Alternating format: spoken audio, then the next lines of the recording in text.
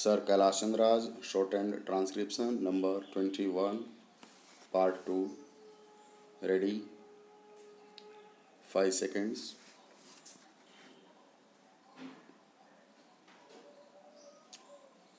Therefore, certain rights in respect of religious minorities were given. They were fundamental rights, and most of them are justiciable rights. Here we stopped so far as the religious rights were concerned. Then a question arose: what ought to be the attitude of not only the government but the society regarding the languages? It was true that there were certain interests of the regional languages. Now, these languages required to be developed, but they were not meant for dividing one man from the other.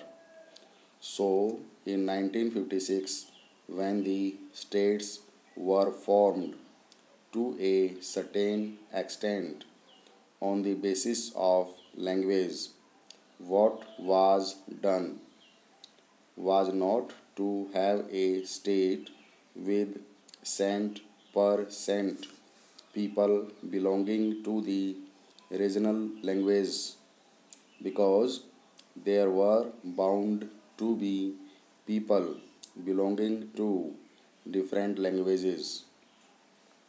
That was the reason why this question was considered at great length, and the States Reorganization Commission also went into this question of linguistic minorities. It was bound to arise here and there because they were likely to feel that their rights and safeguards given to them might or might not be properly implemented. So, this question was considered first by the States Reorganization Commission, and they dealt with the question whether we should have a permanent minorities commission. They went into it very carefully and shrewdly.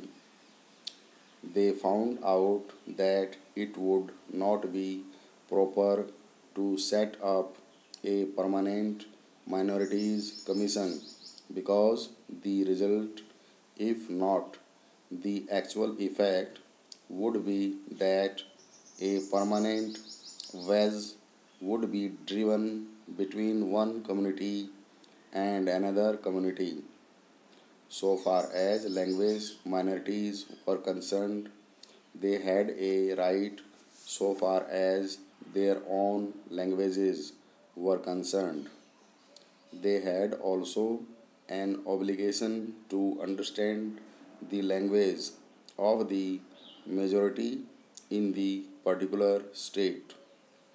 It is only by thus coming together that the members of the two language groups would come together and would harmoniously develop. But it was found at the time when the States Reorganization Commission had to consider this, that some machinery should be devised for safeguarding the rights of linguistic minorities only.